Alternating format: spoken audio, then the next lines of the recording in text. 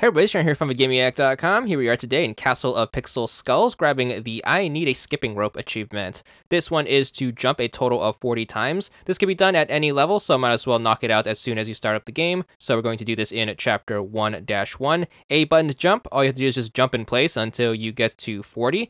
This is going to be part of a set, so you're going to get achievements along the way. So once you get to 10 jumps total, you should be good for Jump for Your Life for 50 gamer score.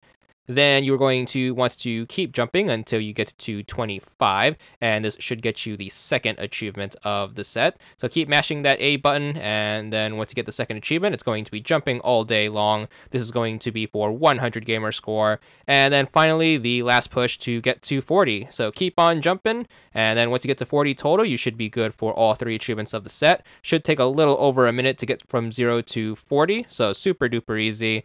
There's the last achievement, 100 gamer score, and that's all there is to it.